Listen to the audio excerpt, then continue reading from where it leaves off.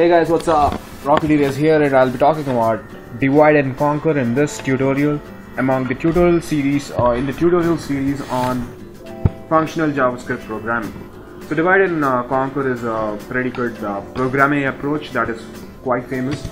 So you need to learn about this, at least the basics. So I'll be talking about the basic theory behind this and also how it is useful.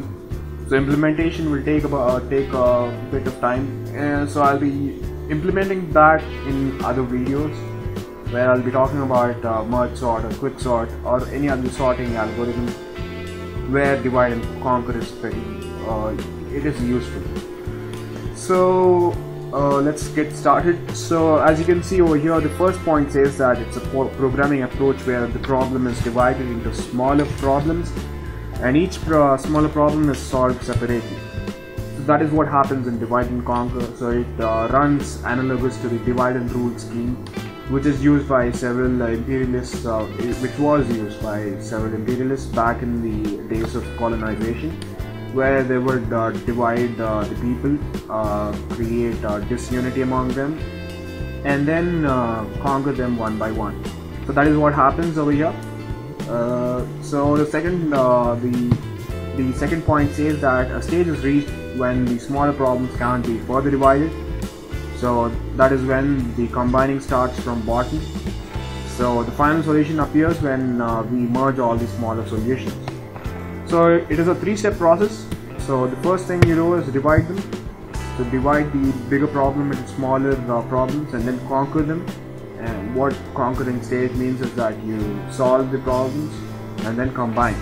So division stage deals with dividing all the larger problems into smaller ones. Conquering stage deals with solving all the small problems whichever we can solve directly using JS methods or functions. And the seventh one involves combining all the solutions to give the one major solution which we require out of this programming approach, out of this function. So common algorithms which are based on the divide and conquer algorithm are binary search. Binary search is implemented in an ordered array. So what an ordered array is, that the array is it is represented either in descending order or the ascending order if it has the numeric values.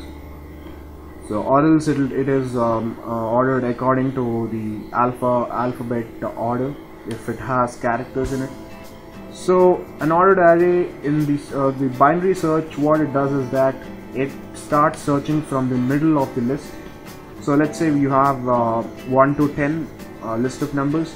So if I want to find out the fourth one, so what it does is that it directly goes to the fifth one and sees that the fifth one is lesser than it is greater than 4.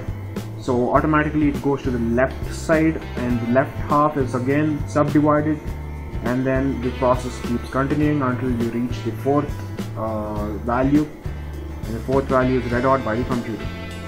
So that is what happens in binary search. You have quicksort as well as an example where divide and conquer algorithm is used a lot, and then there is mergesort as well. So what mergesort does is that mergesort breaks down the entire, let us say mergesort is a quick way to sort a list of values into either descending or ascending orders. So what it does is that it divides the list into smaller lists. It sorts them and then combines the sorted list, and then recombines the sorted list. This process keeps going on until you get the complete sorted list. So that is what happens in mergesort. Similarly, quicksort is another way where the items are picked up and immediately they are sorted in a way if they are greater, so the replacement happens, and this process keeps happening.